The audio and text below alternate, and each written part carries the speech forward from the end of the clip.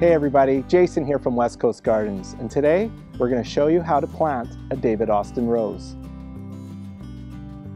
Using your pitchfork, loosen up the soil about 24 inches wide to ensure that you've got good aeration, light, fluffy soil for your rose before you dig your hole. Remove any rocks or pieces of wood that may be inside your soil so that you have a clean start. Next, using your spade, dig a hole twice the size of the pot that your rose is grown in.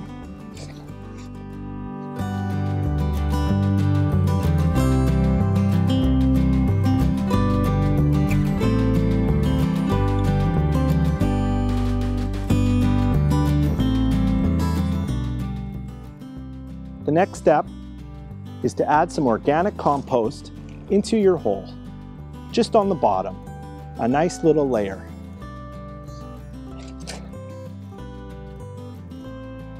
So gently take your David Austin rose out of its pot and set it into your hole and backfill with the surrounding soil.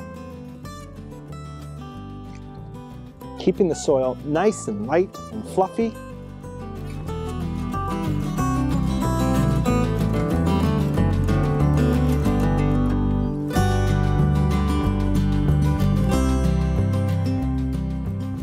The final step in planting your rose is to add 2 to 3 inches of your compost all the way around your rose and then water it in.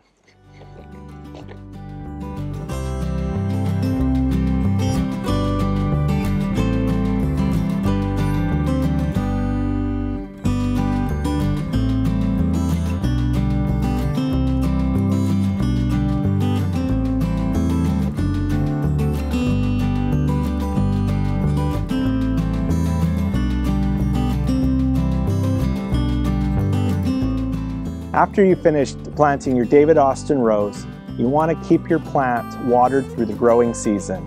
Take off any spent blooms to encourage new blooms to come. And next January through April, you'll want to prune your plant 1 to 2/3 down to its size.